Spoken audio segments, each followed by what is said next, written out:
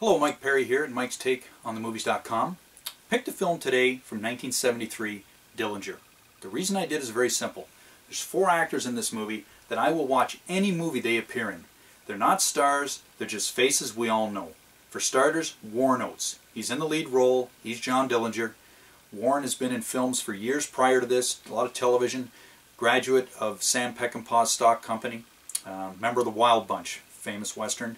His co-star, Ben Johnson, in this film, another member of the Wild Bunch from Sam Peckinpah, member of the John Ford stock company earlier in the 50s. Been around for years, had just won an Oscar prior to this film. Plays G-Man Melvin Purvis, who's out to get Dillenger. Also in Dillinger's gang are 2 faces in this movie of guys that have been, you'll know them when you see them. Harry Dean Stanton, still making movies today, just appeared in The Avengers as an old security guard who finds the Hulk.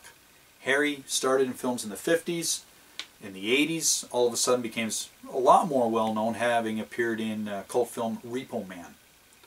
Also in this film, another character actor, Jeffrey Lewis. A lot of Clint Eastwood films. Every Which Way But Loose, Any Which Way You Can, he's Clint's partner. Turns the hat every time Clint gets in a fight. Also in the film, Cloris Leachman, actress who of course has been around for years. Academy Award winner, started in films in 1955, appeared in Mel Brooks films, and is still active today as well. The film is written and directed by John Milius. Here's a guy who did a lot of violent themed films in the 70s, uncredited, Dirty Harry I believe, wrote Magnum Force, wrote the screenplay for Apocalypse Now, went on to direct and write Conan the Barbarian, as well as Red Dawn, the original 1984 film, I believe. Other members of the cast are a lot of familiar faces. John P. Ryan is in the film. If you've seen Runaway Train, he's the warden out to get John Voight. Good film if you haven't seen it. Probably the most famous face in this movie is someone you will know by name, Richard Dreyfuss. He's young, he plays Babyface Nelson. He's nasty, okay? But he's doing his job in the film, I guess, as a protagonist. The film is violent, make no mistake. It's from AIP, which was a film company that did a lot of exploitation films. A lot of young directors cut their teeth through that company, much like Roger Corman's stable of filmmaking.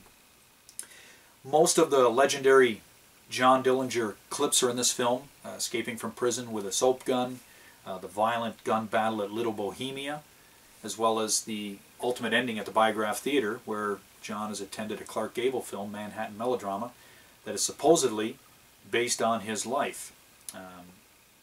Dillenger had been done on film before, as early as 45, I believe, all the way up to just recently, a couple years back. Johnny Depp plays him in Public Enemies from Michael Mann.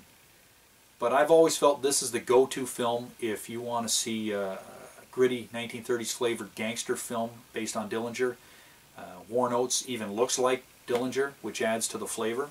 And it's unfortunate Warren died in 1980. 1982, I believe, not long after. Most people may know him from the films Stripes, where he plays Sergeant Hulka opposite Bill Murray. And you know, I'm not trying to say this is as good as Bonnie and Clyde, but if you've seen Bonnie and Clyde and you're looking for something similar, similar in that flavor, this is a good go-to film for 1930s gangster flicks. But be warned about the violence. Other than that, check it out. It's readily available on DVD. Thanks for tuning in. It's Mike Perry at Mike'sTakeOnTheMovies.com.